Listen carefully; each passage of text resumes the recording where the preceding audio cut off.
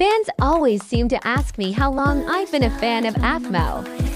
Well, let me explain. It all started at age 9, so 9 years ago. I was in 5th grade when I watched channels like Little Kelly and Little Carly. I always wondered if there were other females that did Minecraft, so I looked up female Minecrafters.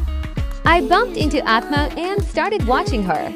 She was just starting her My Street Season 1. I started watching her on episode 1. Yes, I am one of the OGs. I fell in love with her storylines and characters right away. It was so funny that when something would happen to me, I would watch her videos and it would seem like she was writing about my life.